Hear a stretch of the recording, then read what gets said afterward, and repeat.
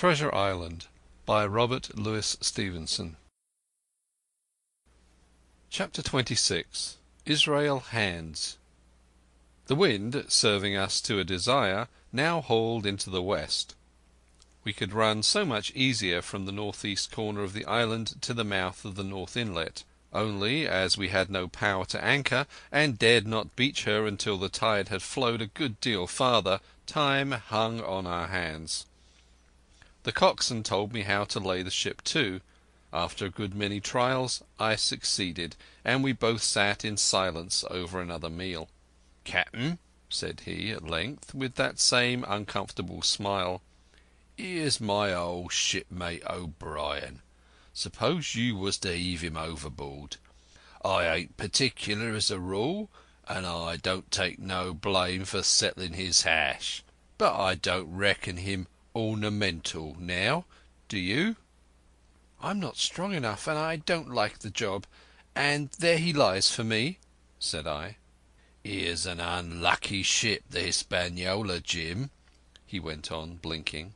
"There's a power of men been killed on this Hispaniola, a sight of poor seamen dead and gone since you and me took this ship to Bristol. I never seen such dirty luck, not I. There was this here O'Brien now, he's dead, ain't he? Well, now, I'm no scholar, and you're a lad as can read and figure. And to put it straight, do you take it as a dead man is dead for good, or do he come alive again?"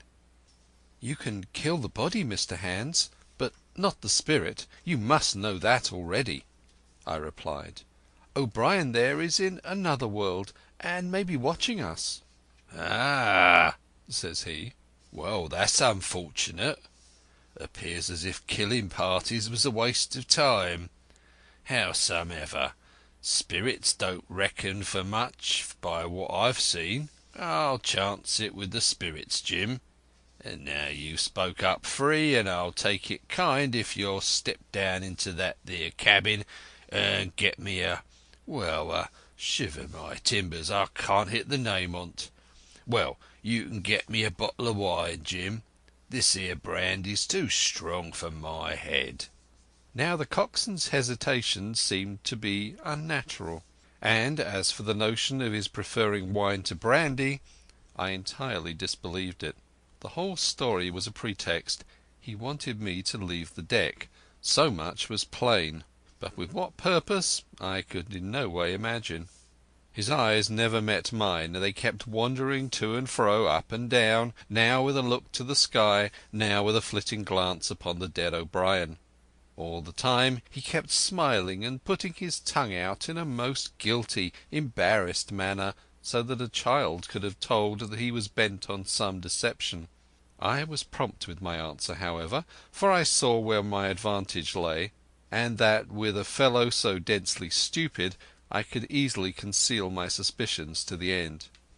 "Some wine?" I said. "Far better. Will you have white or red?" "Well, I reckon it's about the blessed same to me, shipmate," he replied. "So it's strong and plenty of it. What's the odds?" "All right," I answered. "I'll bring you port, Mr Hands, but I'll have to dig for it." And with that I scuttled down the companion with all the noise I could, slipped off my shoes, ran quietly along the sparred gallery, mounted the forecastle ladder, and popped my head out of the fore companion. I knew he would not expect to see me there, yet I took every precaution possible, and certainly the worst of my suspicions proved too true. He had risen from his position to his hands and knees, and though his leg obviously hurt him pretty sharply when he moved, for I could hear him stifle a groan, yet it was at a good rattling rate that he trailed himself across the deck. In half a minute he had reached the port scuppers and picked up a coil of rope with a long knife, or rather a short dirk, discoloured to the hilt with blood. He looked upon it for a moment, thrusting forth his under jaw, tried the point upon his hand, and then hastily concealing it in the bosom of his jacket, trundled back again into his old place against the bulwark. This was all that I required to know. Israel could move about. He was now armed, and if he had been at so much trouble to get rid of me, it was plain that I was meant to be the victim. What would he do afterward? Whether he would try to crawl right across the island from North Inlet to the camp among the swamps, or whether he would fire Long Tom, trusting that his own comrades might first come to help him, was of course more than I could say. Yet I felt sure that I could trust him in one point, since in that our interests jumped together, and that was the disposition of the schooner. We both desired to have her stranded safe enough in a sheltered place, so that when the time came she could be got off again with as little labour and danger as might be, and until that was done I considered that my life would certainly be spared. While I was thus turning the business over in my mind I had not been idle with my body.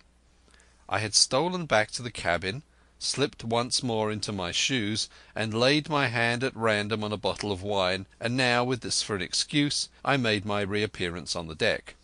Hans lay as I had left him, all fallen together in a bundle, and with his eyelids lowered, as though he were too weak to bear the light.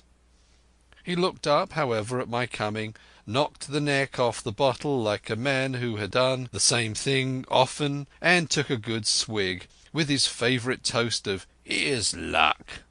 Then he lay quiet for a little, and then, pulling out a stick of tobacco, begged me to cut him a quid. "Cut me a junk of that," says he, "for I haven't no knife, and hardly the strength enough, so be as I had. Ah, Jim, Jim, I reckon I've missed stays. Cut me a quid as likely to be the last, lad, for I'm for my long home and no mistake."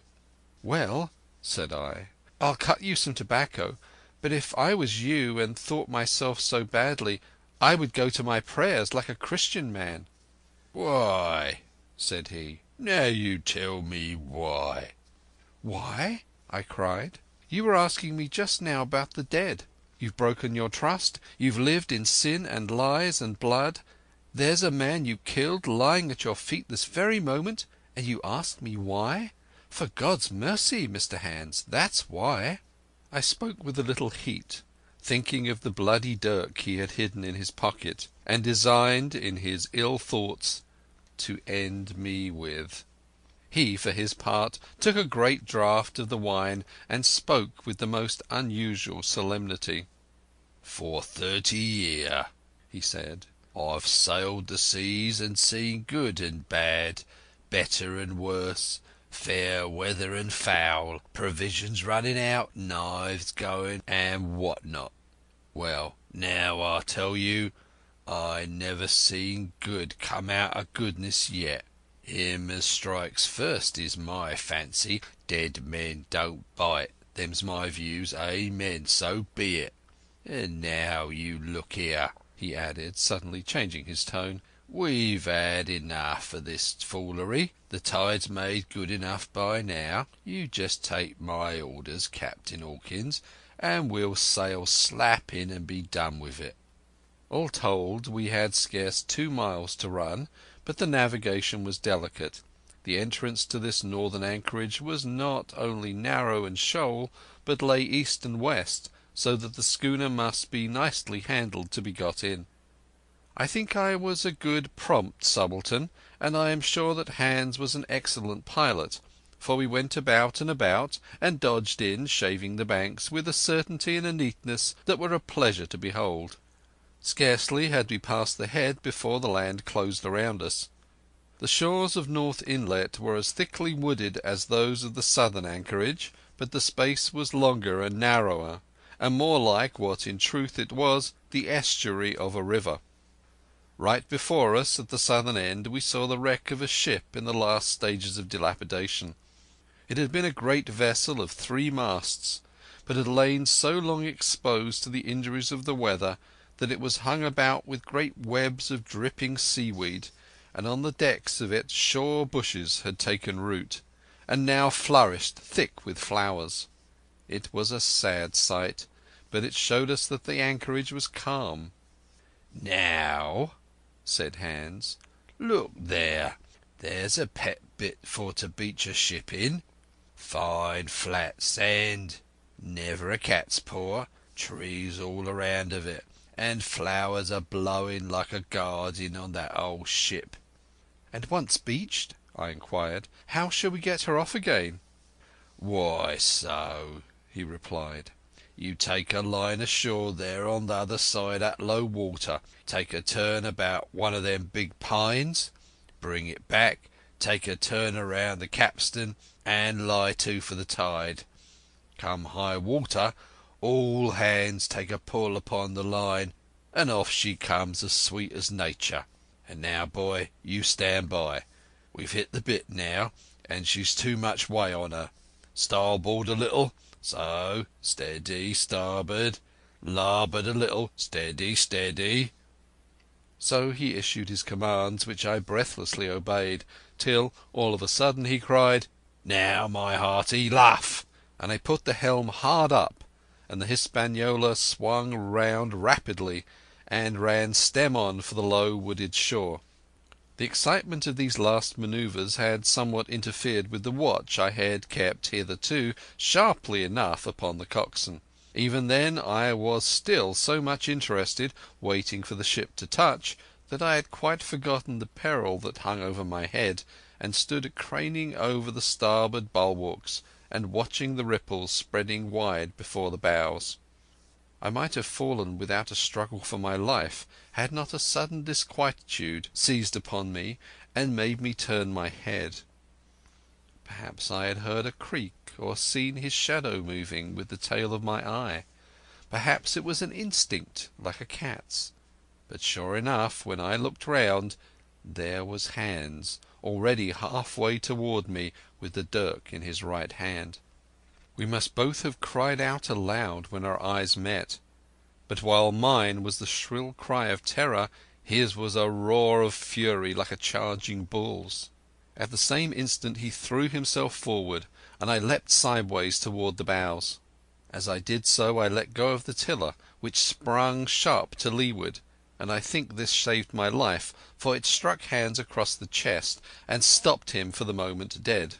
Before he could recover I was safe out of the corner where he had me trapped, with all the deck to dodge about. Just forward of the mainmast I stopped, drew a pistol from my pocket, took a cool aim, though he had already turned and was once more coming directly after me, and drew the trigger. The hammer fell, but there followed neither flash nor sound. The priming was useless with sea water. I cursed myself for my neglect. Why had I not long before reprimed and reloaded my only weapons? Then I should not have been as now, a mere fleeing sheep before this butcher. Wounded as he was, it was wonderful how fast he could move, his grizzled hair tumbling over his face, and his face itself as red as a red ensign with his haste and fury. I had no time to try my other pistol, nor indeed much inclination, for I was sure it would be useless. One thing I saw plainly: I must not simply retreat before him, or he would speedily hold me boxed in the bows, as a moment since he had so neatly boxed me in the stern. Once so caught, and 9 or 10 inches of the blood-stained dirk would be my last experience on this side of eternity. I placed my palms against the mainmast, which was of a goodish bigness, and waited, every nerve upon the stretch. Seeing that I meant to dodge, he also paused, and a moment or two passed in feints on his part and corresponding movements upon mine. It was such a game as I had often played at home about the rocks of Black Hill Cove, but never before, you may be sure, with such a wildly beating heart as now. Still, as I say, it was a boy's game, and I thought I could hold my own at it against an elderly seaman with a wounded thigh. Indeed, my courage had begun to rise so high that I allowed myself a few darting thoughts on what would be the end of the affair, and while I saw certainly that I could spin it out for long, I saw no hope in any ultimate escape. Well, while things stood thus, suddenly the Hispaniola struck, staggered, ground for an instant in the sand, and then, swift as a blow, canted over to the port side, till the deck stood at an angle of 45 degrees, and about a puncheon of water splashed into the scupper holes and lay in a pool between the deck and the bulwark. We were both of us capsized in a second, and both of us rolled almost together into the scuppers, the dead Red Cap with his arms still spread out, tumbling stiffly after us. So near were we indeed that my head came against the coxswain's foot with a crack that made my teeth rattle. Blow and all, I was the first afoot again, for hands had got involved with the dead body. The sudden canting of the ship had made the deck no place for running on. I had found some new way of escape, and that upon the instant, for my foe was almost touching me. Quick as thought I sprang into the mizzen shrouds, rattled up hand over hand, and did not draw a breath till I was seated on the crosstrees. I had been saved by being prompt. The dirk had struck not half a foot below me as I pursued my upward flight, and there stood Israel Hands with his mouth open and his face upturned to mine, a perfect statue of surprise and disappointment. Now that I had a moment to myself I lost no time in changing the priming of my pistol, and then, having one ready for service, and to make assurance doubly sure, I proceeded to draw the load of the other and recharge it afresh from the beginning. My new employment struck Hands all of a heap. He began to see the dice going against him, and after an obvious hesitation he also hauled himself heavily into the shrouds, and, with the dirk in his teeth, began slowly and painfully to mount. It cost him no end of time and groans to haul his wounded leg behind him, and I had quietly finished my arrangements before he was much more than a third of the way up. Then, with a pistol in either hand, I addressed him. "One more step, Mr Hands," said I, "and I'll blow your brains out. Dead men don't bite, you know," I added with a chuckle. He stopped instantly. I could see by the workings of his face that he was trying to think, and the process was so slow and laborious that, in my new-found security, I laughed out loud. At last, with a swallow or two, he spoke, his face still wearing the same expression of extreme perplexity. In order to speak he had to take the dagger from his mouth, but in all else he remained unmoved. "Jim," says he, "I reckon we're fouled, you and me, and we'll have to sign articles. I'd have had you but for that there lurch, but I don't have no luck, not I, and I reckon I'll have to strike, which comes hard, you see, for a master mariner to a ship's yunker like you, Jim." I was drinking in his words and smiling away, as conceited as a cock upon a walk, when all in a breath back went his right hand over his shoulder. Something sang like an arrow through the air. I felt a blow and then a sharp pang, and there I was, pinned by the shoulder to the mast. In the horrid pain and surprise of the moment, I scarce can say it was by my own volition, and I am sure it was without a conscious aim. Both of my pistols went off, and both escaped out of my hands. They did not fall alone. With a choked cry the coxswain loosed his grasp upon the shrouds and plunged head first into the water. Chapter 26